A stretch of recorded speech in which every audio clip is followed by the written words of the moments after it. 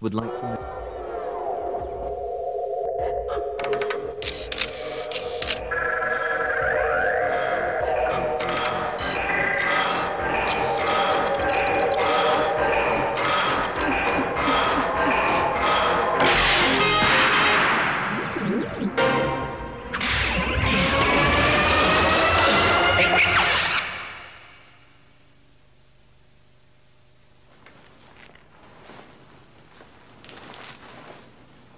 Struggling into the latest shuttle suit isn't easy. Made from thick layers of advanced materials and fixed with hard joints, it is more like a miniature spacecraft than clothing. Susan Shentrup is a spacesuit technician. Her average size, fitness and technical skills make her an ideal guinea pig when a reconditioned suit needs a test. All right, underneath the lower torso, you see she's got a cooling garment on. She's going to put on thumb loops. The tight-fitting cooling garment is a British invention from the 50s, originally for fighter pilots. That makes sure their garment doesn't get bunched up on her shoulders. And she absolutely just dives through, puts her arms up and pushes with her legs straight up into the hut, or the heart of her torso. All right, she's up inside. First thing we're going to do is get her a little cooling, so she hooks up the garment to the backpack, locks in place. This belt-like clip is a hose connector that joins the pipes laced through the cooling garment to a cold water supply on her backpack. She's going to use these donning handles. She brings it up in line, lines it up. So we need to line it up. All right. Drive it up into the locks. And then we're all set. Okay, next we don the communication cap. Adjust the chin strap under the chin. Make sure the microphones are up close against my mouth. Okay. All right, next step is put on the gloves. The gloves need to stop a bullet and pick up a dime, say the astronauts. But NASA has never cracked the problem of gloves. They remain bulky, uncomfortable, and inhibit dexterity. She can't inadvertently come off in space, so there's a lock and a secondary lock behind that. It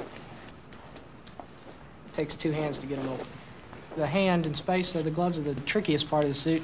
Okay. So she's got an ability to tighten up the gloves to fit her hands. That's what she's doing there. And we'll turn on the, put on the helmet, get her buttoned up. All right, the helmet locks in place just like the other garments.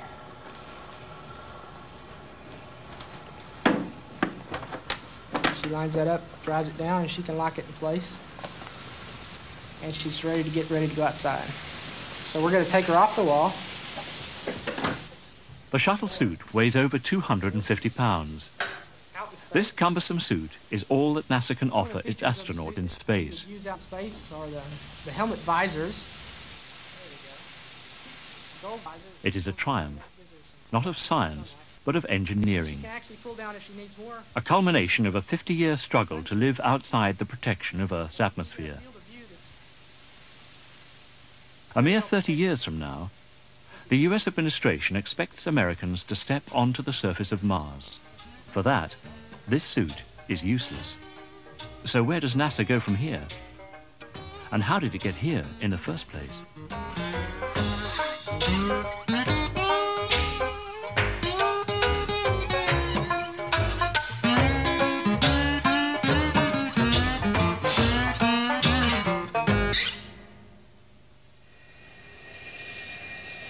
The year is 1959, and America's first 7 astronauts line up for the group photograph. Afterwards, John Glenn, perhaps the embodiment of the crew-cut all-American space hero, climbs aboard an Air Force fighter. Glenn and his fellow Mercury astronauts are pilots.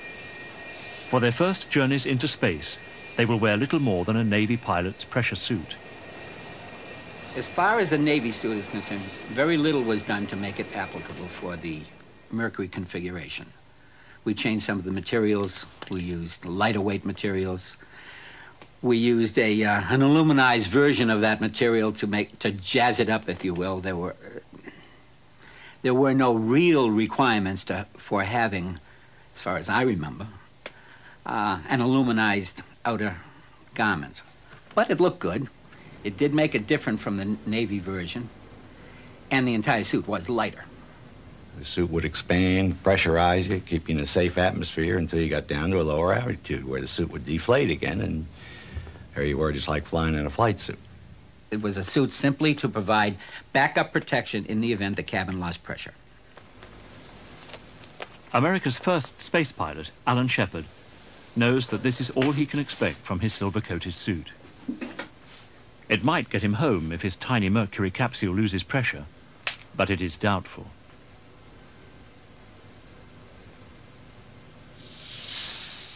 Prior to flight, all suits were tested for leaks. At 5 pounds per square inch of pressure, the suit goes stiff, like a pumped-up car tire, but in the shape of a man. It formed the shape of a man in a seated position with his hands in a relatively neutral position, such as this, and his legs pretty much in a seated position.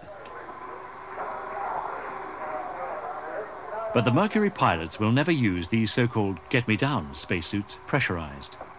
Every flight succeeds, so the silver suits are worn deflated and soft, just as they were in fighter jets.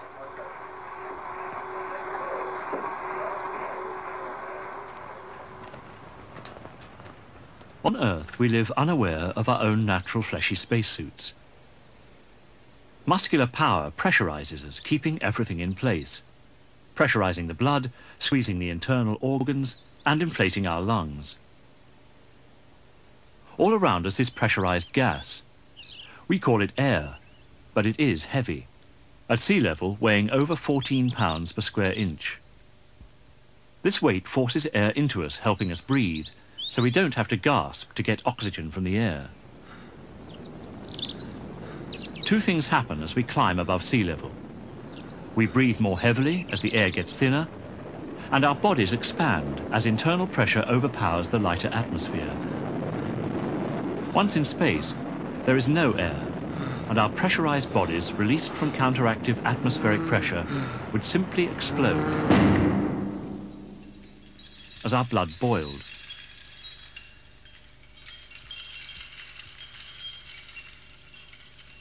So at a minimum, a spacesuit must provide breathable oxygen and sufficient pressure to stop our bodies inflating.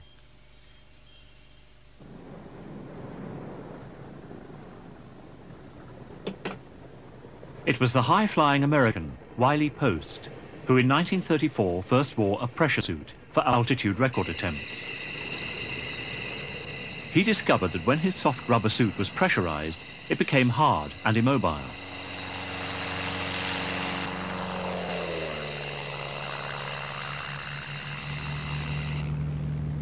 Before Wiley Post can try the suit, he is killed in a plane crash. You could look at a spacesuit as encapsulating the body in a balloon.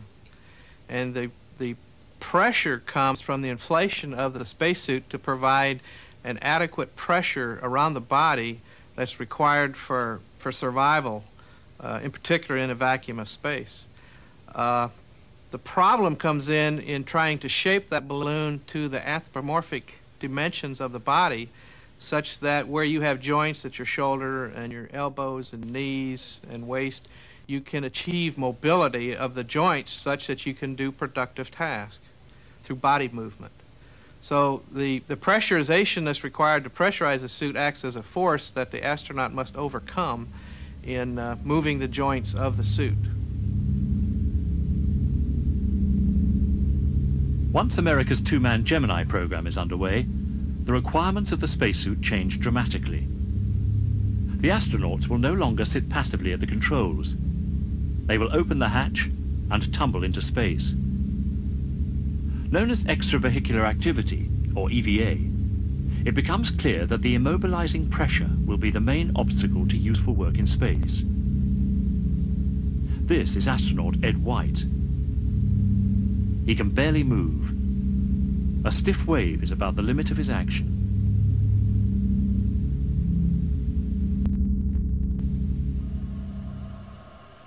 To investigate the problem, a complete EVA simulation had been developed in huge underwater tanks.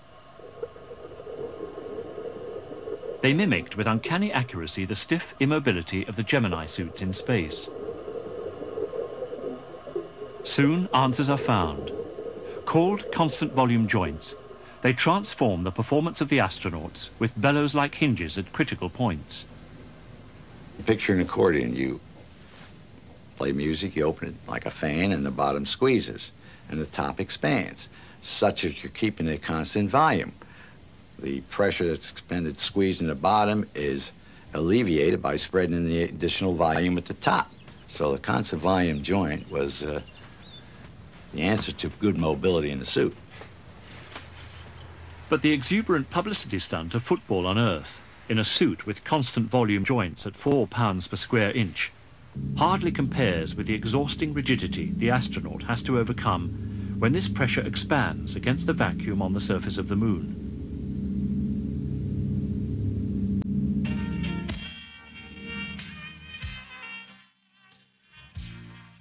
The age of Apollo was the high point of suit research. With money no object, outrageous and practical answers were offered. Mars was to be colonized in the mid-80s. America was in the frontier business again.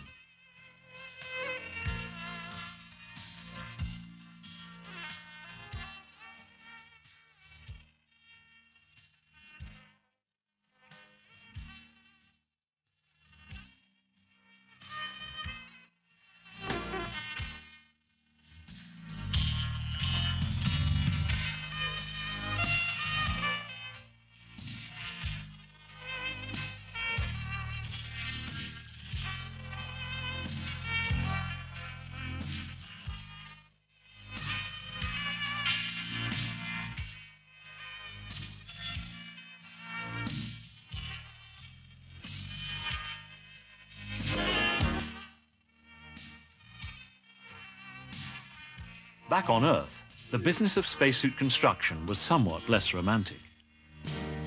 With the vast American military-industrial complex to draw on, it seems odd that a sleepy town in Delaware should become home to the uniform of the American space hero. Just outside the town of Dover is ILC, once known as International Latex Corporation, and before that part of Playtex, the living bra people. Sole contractors for all US spacesuits since Apollo, ILC used the corsetry skills of lady seamstresses to ensure absolute integrity.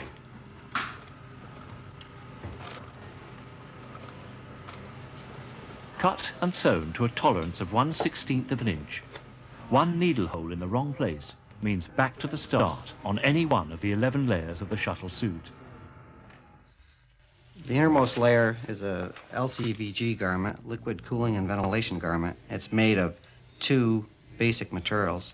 The innermost layer of that garment is a nylon material. It helps wick the moisture away from the body and keep the crewmen comfortable. The next layer is a spandex material, and this is so that it fits very well and conformal to his body, and there's some EVA tubing that's strung through that. The function of the tubing is to carry water through the spacesuit to cool the astronaut. The next layer is the bladder material. It's a nylon material with a polyurethane coating. The next layer is the structural layer of the suit. It's the polyester or Dacron layer, and it's the major structural layer. The outermost layer is a composite of a number of materials, and it's called the TMG. This layer is a neoprene-coated nylon material, and it's the micrometeoroid layer, and its function is to stop the micrometeoroid impacts. The next 5 layers are the thermal layers, and this is an aluminized mylar material. It has a nylon scrim on the back side, and the scrim acts as a standoff to create a vacuum in between the layers to protect from thermal. The outermost layer is called an ortho fabric. It's made of Kevlar, Nomex, and Teflon. It's a very flexible material, and it's the outside protective layer of the suit.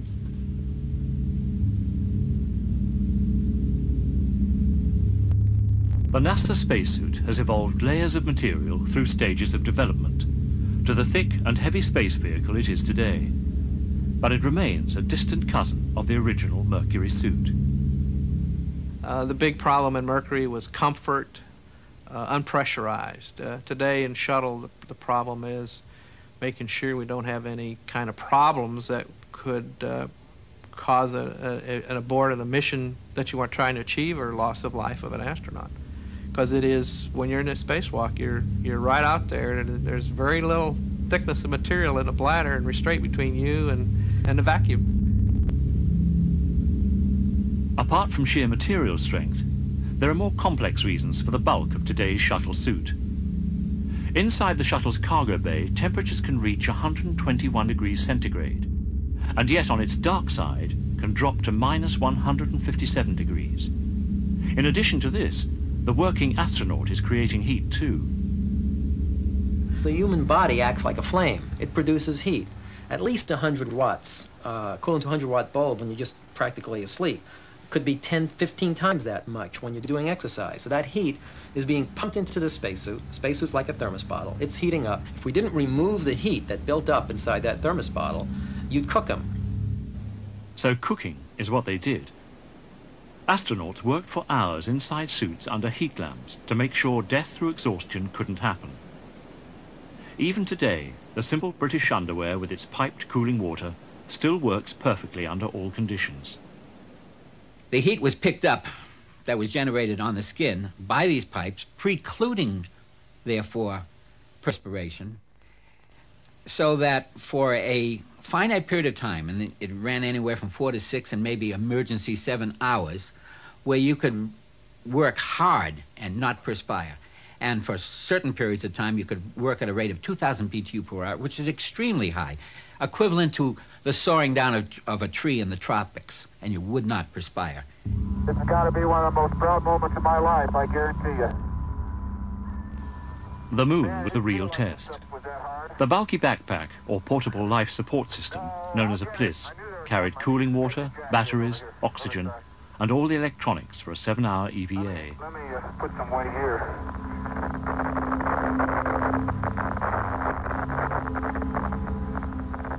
The PLIS was a miracle of mid-60s technology, and coupled to the suit, remains a target for weight and reliability today. The lightest suit we've ever built, which was the Apollo suit, in recent times that is, weighed 220 pounds. And on the moon, with 1/6 gravity, that ended up being a nice 37 pounds equivalent weight that you'd carry on your back. If you were to take that suit and put it on Mars, it would weigh 80-somewhat pounds. It would just be way too heavy to walk around in. Now, that was the Apollo suit. Now, since then, we've evolved through all the bells and whistles and everything else that we've wanted to put on to a suit that's approaching 300 pounds, and projected space station suits are, you hear, anywhere from 350 up to, God knows, 500 pounds. So clearly, in terms of the weights, they're completely unacceptable.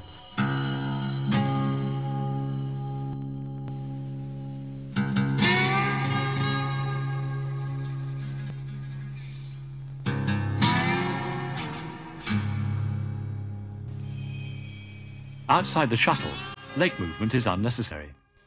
Work is done with the arms. The legs float free. So these already heavy suits do not have some of the joints that would be needed for walking and bending.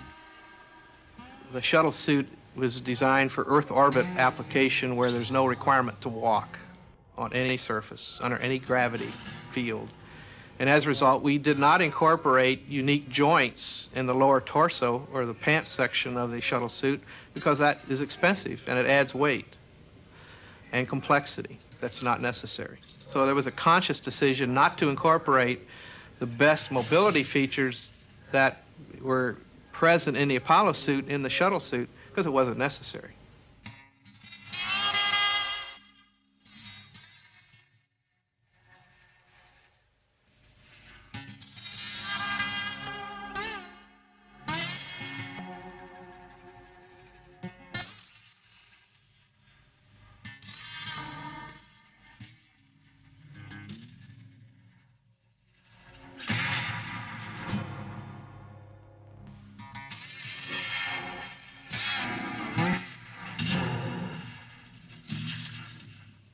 All current work in space is so-called upper torso effort.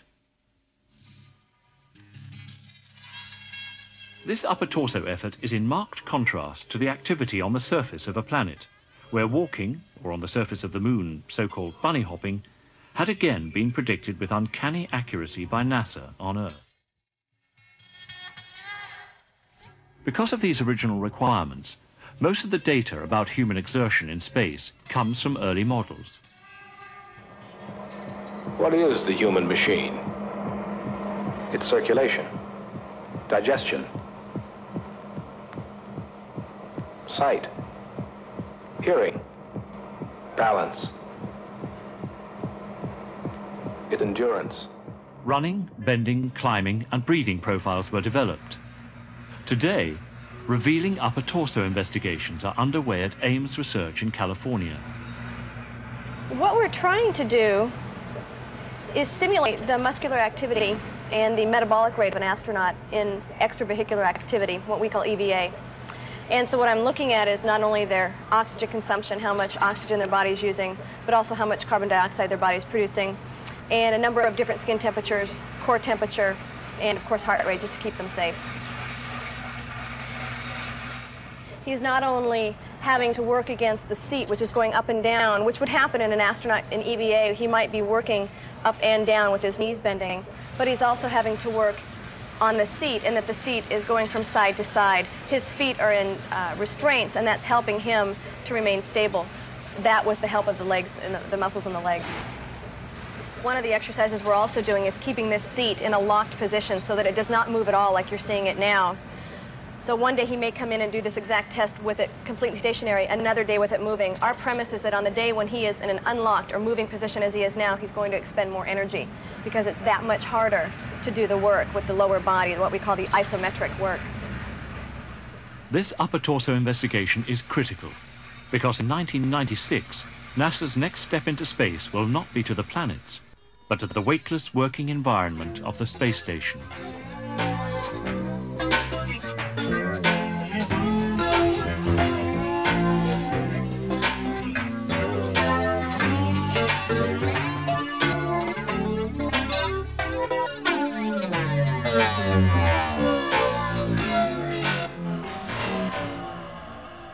The space station will be built from prefabricated sections, assembled by space-suited engineers with their feet locked to the components in stirrups. They will probably wear a version of this advanced or Mark III suit. With its turtle-like plis, it is an even heavier version of the shuttle suit. One of the features of the Mark III suit is that we had kind of taken a step away from the type of donning system that we had in the shuttle suit and went to a rear entry configuration.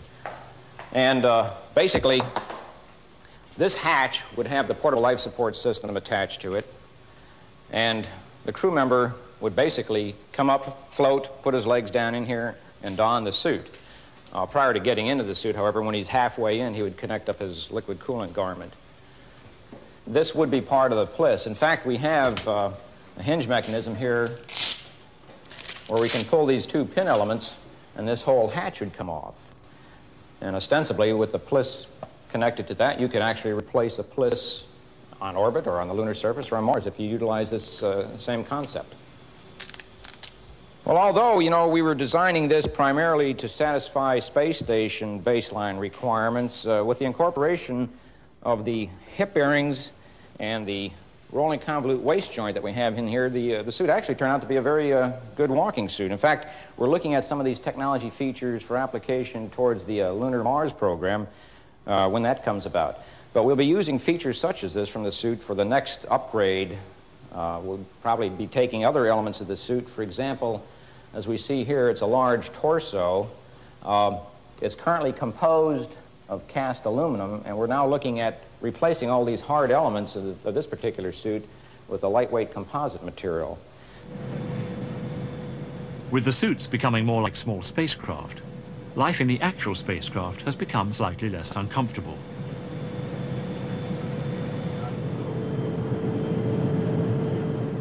Instead of the suits being worn constantly, work on board the shuttle is as near normal as weightlessness allows.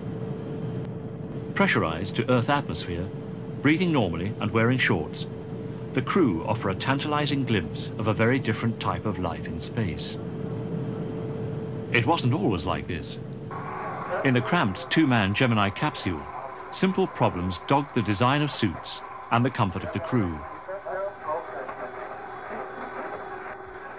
On the long spacesuited journeys, personal hygiene was a real challenge until Matt Radnofsky and Jim Coriali came up with the defecation mitten. Matt had the idea for a defecation mitten, as we called it. It was designed with one finger in a bag and had a anti-putrefaction medicine within it, iodine and some other mixtures, I presume. I don't recall, it's been so long ago. But, of course, you unzip the suit and you place this against the buttock, and being in weightlessness, of course, stool had to be batted down into with that one finger that was in the bags. And then, of course, you wiped and stuffed the wipe inside the bag and closed the bag up and kneaded it to prevent it from gasifying and exploding. And funny part about it, as the astronauts ate food and reduced the contents of a food compartment, these so-called pivot bags were placed therein. All worked out fairly well. So did the special problems women in space brought to suit design. A nappy. We did come up with the idea of this diaper, and it really, I think, was sensational. The material we use and the products I won't get into, but it had the capability of absorbing 200 times its own weight. And we got to develop, made a diaper. In fact, I had my secretary wear it one night at home, and it worked absolutely perfect, and it left no irritation, anything whatsoever. And I believe they still use it today. Deep inside the NASA Ames Research Center in California is a forgotten storeroom. For spacesuit designer Vic Vickickel, it contains remnants of his life's work. In here are the suits that didn't make it into orbit. They are the hard suits. Hard because, unlike the hand-stitched so-called soft suits worn in Mercury, Gemini, Apollo and Shuttle, they do not inflate. Hard suits are built from lobster-like sections that rotate on bearings. This overcomes one of the main problems with the soft spacesuits. The effort, or torque, required to move the joints and hold them in position once there is minimal.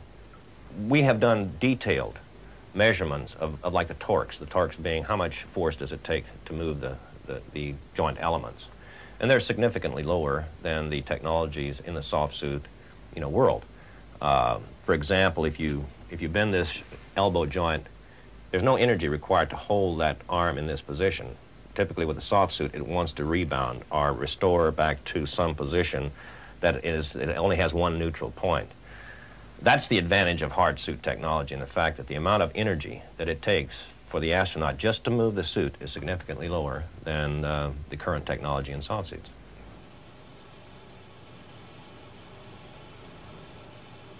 Hard suits are not new. In fact, work on hard suits started at the dawn of the space program, and while ungainly on Earth, promised improved mobility in the weightless vacuum of space. But as this early research film shows, getting all the joints into the right place can be a problem.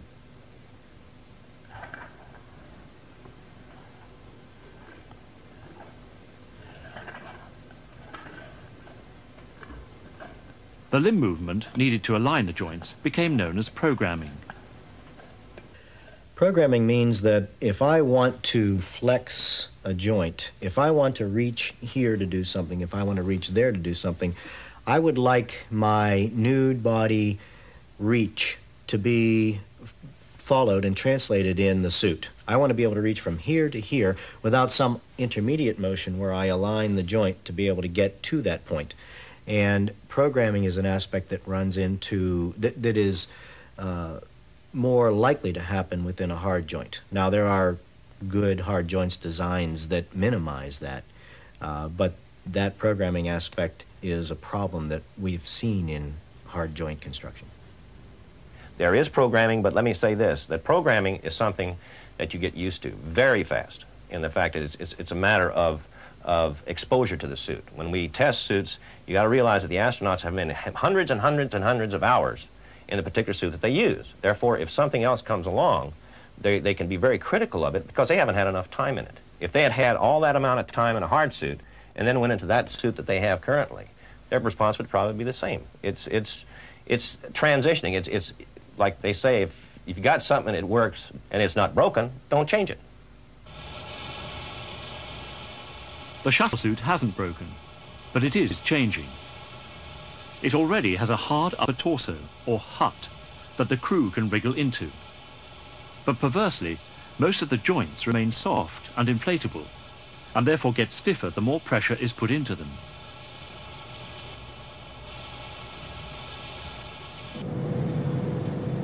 The atmosphere on board the space shuttle is similar to Earth pressure, about 14 pounds per square inch.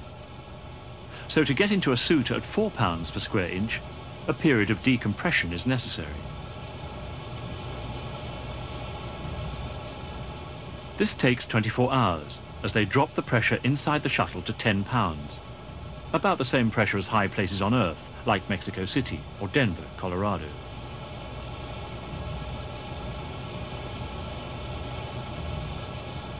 Inside the airlock, they bridge the difference to match the lower 4 pounds per square inch pressure of the suit, before opening the hatch and floating into the shuttle bay. It is rather like decompressing a diver after a deep dive. Nitrogen narcosis, or even the bends, is the risk. When you start out from a space shuttle, which is at 1 atmosphere, normal breathing, oxygen, nitrogen at 1 atmosphere pressure, you are saturated with nitrogen at that pressure. If you want to go to and operate in a spacesuit, which is at a lower pressure outside of the vehicle, you have exactly the same problem. You have to get rid of the nitrogen. That takes time to do it safely. The choice of suit pressure then very much comes into that. If you have a suit pressure which is exactly the same as your habitat pressure, or your shuttle pressure in this case, then you have no problem. The lower you make the pressure in the suit, the more problem you have with getting rid of that nitrogen, exactly as a diver has to do.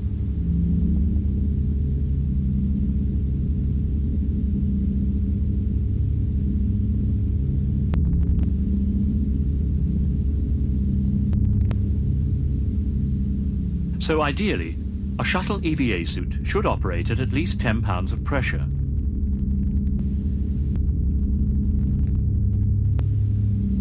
Yet if the suits used today were inflated to that pressure, they would become too stiff to work in. It is at high pressures that hard suit technology now begins to look more attractive. With these types of suits, it's rather, and I put in quotes, insensitive to the pressure, and the fact that the performance at 4 or at 10 pounds per square inch is negligible in terms of the astronaut being able to tell that there's a difference. Rotating at the shoulder. It's on Earth that astronauts can really tell the difference. Suits are worn mostly for training and testing. They spend relatively small amounts of time in space, and this has always given soft suits an advantage. I think 90% of the use in a suit was in training at 1G. And a hard suit is a lot, I think, much more uncomfortable. In fact, the first hard suits that I came across, and I tried one, had a bicycle seat that you had to sit on. And I don't know, I just ride my own bicycle around the street, and it's a little uncomfortable after a while, sitting on a bicycle seat.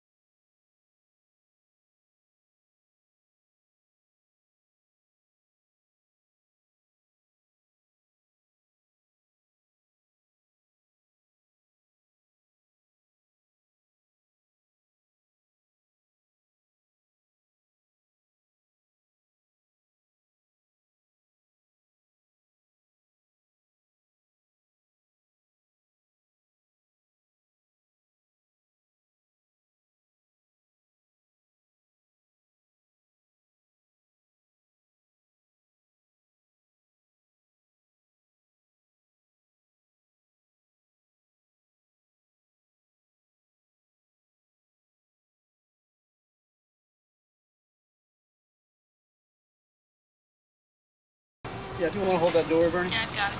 Okay, I arms. just don't want it to pull on your LCG. There is now a hard suit that is taken seriously as a contender for prolonged zero-gravity use. It is called the AX-5. The LCG pulls it shut, so. Okay, you still got straps if they can. I'll grab it. Okay, ready to shut that hatch? Yeah, I'm all set. Like the advanced Mark III, it has a hatch for rear entry. Locked. Water in and locked. Instead of concertinaed fabric or convoluted joints, it uses the cleverly angled, pressure-tight bearings developed over the years by Vic Vickerkall and his team here at Ames.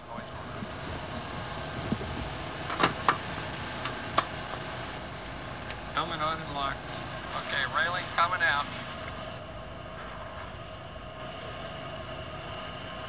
Here we go. But the AX-5 still suffers from the same difficulty all hard suits have. It is heavy and clumsy on Earth. Okay, I can see him now. Keep going. Okay. For the designers, this is a small price to pay for one major advantage over soft suits. It can be produced in large batches on modern computer-controlled machine tools. The thing about a hard suit is the fact that you can use standard aerospace techniques for fabrication, for inspection, for materials controls. It's not an art, it's a science. One of the things that drove us to consider more and more hard elements was the reproducibility of the materials and the reproducibility of the fabrication process, where things are made on machines, they're made to drawings, much as things in your car or an aircraft are done. So every part is very, very similar to every other part. The margin of error on fabrication and design is lower, and that tends to mean that the costs will go down. It doesn't mean that you can't build a perfectly safe and functional part with hand goods, but you tend to have a higher reject rate. It doesn't take any black arts, any magic arts, any particular artistic capabilities of manufacturing it. You don't have to be a good seamstress. You have to be an engineer. You have to be a good metals man to do it. Just to give you an idea of the work envelope. And a metal man is the result. But in the weightless buoyancy of a water tank, an amazingly mobile one. Get down just about touch my toes. The remarkable thing about this suit is that it's a constant volume suit, which means that in any position I get into, it doesn't take any effort to hold the suit there. And again, I'm showing you the work envelope here while you're in these, while you have both feet in the foot restraints. And there are certain positions where you may have to just work around a little, what's called programming of the joint. But it's very slight, and it's really just a learning curve. You might not be able to go from point A to point B directly, but you figure out very quickly how to do that. What I can do is I can show you the mobility of the legs by just bending backwards. And you can see that you can go all the way back here. The limiting factor here is the bottom of the tank. The hard AX-5 is an Ames research project, whereas the soft suits favored by NASA were developed in the vast facilities at the Johnson Space Center in Texas. Until recently, there was a battle for supremacy between the two approaches, but it is likely that the best features of those hard suits and these soft suits will lead eventually to a new, much lighter hybrid outfit. We are moving in a direction of combining the best features of the soft suit and the hard suit. Unfortunately, the soft suit, hard suit issue has become somewhat of a debate, and it has somewhat polarized the community. But the reality is that we are already using a hybrid suit, and I think the pragmatists will have the day, and we will use the best elements of both. Certain features of the AX-5 suit that was produced by Ames is superior to any other suit we have. And we are looking to see how those features could be incorporated right now into the shuttle EMU. We have no pride of ownership in terms of this is ours and this is theirs. We have pride of ownership, and we have a good product. We put an astronaut in it, we fly. And we want to get the best for the crewmen that we can afford, that meets the requirements. And if it's a piece of the AX-5 or a piece of the Mark III or a piece of a Project Mercury suit, we would use it if it was the best, if we could convince the system that that's the best and the program should use it.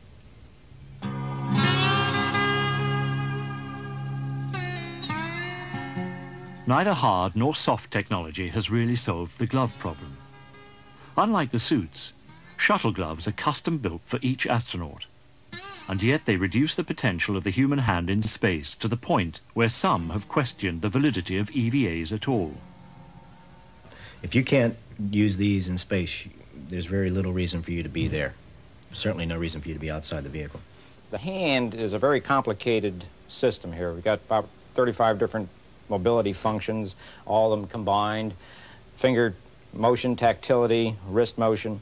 So the idea is to try to miniaturize, if possible, some of those joint elements that we would have in the suit into the structure of a glove. But it's a difficult task. When we started in the program back in the Mercury Gemini period, this happens to be an old Gemini configuration glove. It had very little mobility, but this glove, for its simple mobility, utilized fabric restraint with some knuckle break points here, as you can see, and then the wrist area was very simple, just a strap that would cinch down and allow you to flex and bend in a reduced diameter fabric element. Apollo gloves were not much more involved from a technology standpoint, due to the fact that, again, we were looking at spin-offs from some of the technology of the high-altitude aircraft era. The gloves for Apollo were custom designed to the individual's hand size, so it did help perform some mobility features, and also, again, being a soft material, gave good tactility as well as the dexterity of the material. The more advanced glove systems, as we got involved in higher operating pressure, relied more and more on hard structures. This was an early hard suit glove. You can see we had a rolling convolute wrist, a lot of hard ring blade elements, hard linkages, then a hard palmar structure, and we had, at that time, an internal type metacarpal joint. Joe Cosmo's Black Museum of Gloves is evidence of the frustrating difficulty of glove design for work in space.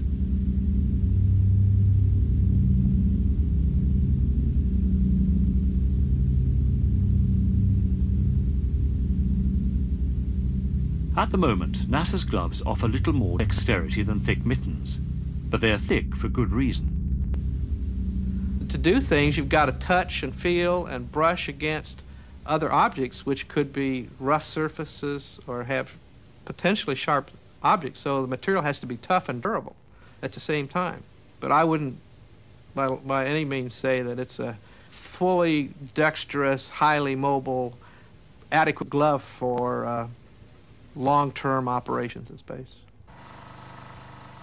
Research into long-term glove use is done in vacuum chambers like this. These latest gloves do not have their thick outer micrometeoroid protective cover, and yet are already at the lower limits of useful dexterity at only 5 pounds of pressure. Hard joints make movement easier, but the more metal a glove has, the bulkier it gets. The bulkier it gets, the less use the hand becomes. This rare fragment of film from the 60s shows a completely different approach to pressurized glove design. It uses the tight fit of elasticated material to exert mechanical counterpressure directly onto the flesh of the hand. We looked at the mechanical counterpressure glove as opposed to a full pressure glove, and basically there's a physiological problem that crops up. Because you take the basic suit, we were looking at taking a full pressure suit and then maybe stopping it at the wrist area and then continuing it with a mechanical counter pressure glove. But then you have this pressure differential between the suit pressure and what the elastic material which you use basically in this restraint in a glove. And you find that the difference in this pressure causes a couple of problems. One is the fact that the hand's starting to swell. You get pooling because of the differential. You have lower pressure in the glove area than you have in the rest of the suit.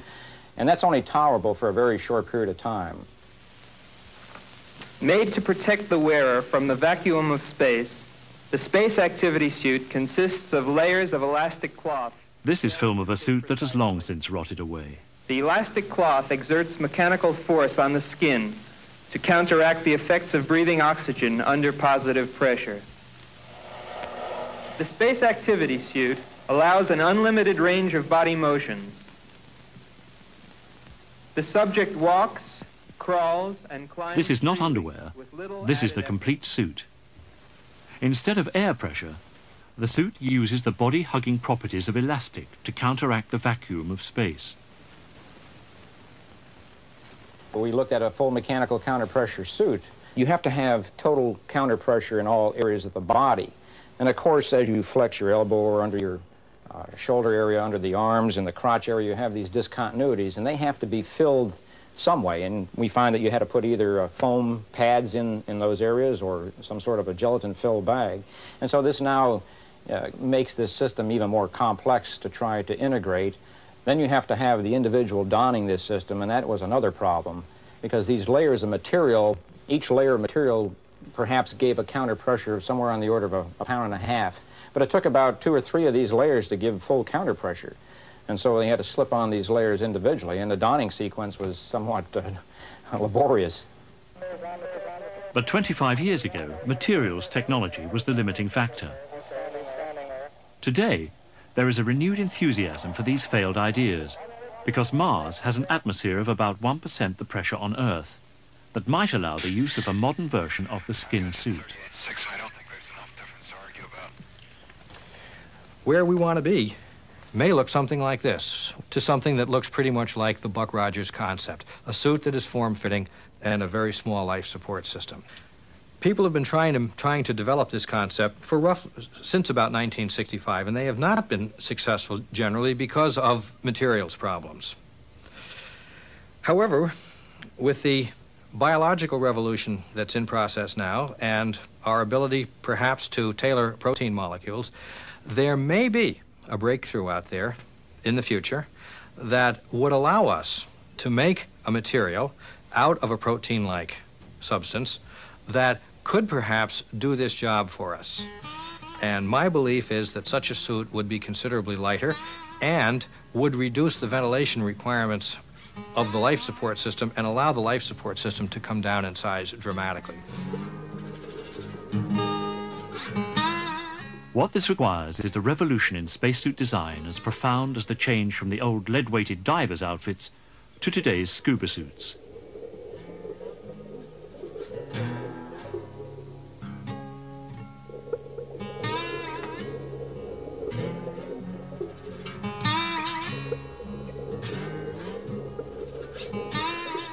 Mars suits that are like a second skin might seem like space fiction. But for some, this development is simply a matter of emphasis. An emphasis on science rather than engineering. When you begin with a philosophy that you're going to drive the design of the suit by science, you end up with a totally different package than if you let engineering go away and design something for the scientists. In Apollo and in Shuttle and Projective for Station, what we've done is we've taken a suit that's really evolved from the Gemini days, even before the Gemini days, starting with the soft suit concept, and let it evolve through engineering changes and kind of bolted these changes on and made it more complex and gave it more capability. But what we were really doing was starting with an engineering device and then foisting it on the scientist. There was really only one scientist who's ever used an Apollo suit, and that was Harrison Schmitt on Apollo 17. He was a geologist. And that's because Apollo was an engineering mission. Mars is not an engineering mission. Mars is a permanent habitation, scientist mission. People are going to go out, and they always say the same thing. We want to get our hands dirty. We want to get out there and dig and build, and those are the things we want to do. If you're going to do that, you've got to ask the scientists. And you've got to find out what they want to do exactly, and how much work, and what kind of picks, and what kind of slopes they're going to climb up, and how long they're going to do this, and how long they're going to do that. When you have all that information, then you've got the requirements necessary to think about designing a suit. But the last thing in the world you want to do is give this thing to engineers first. Let them build a suit for you.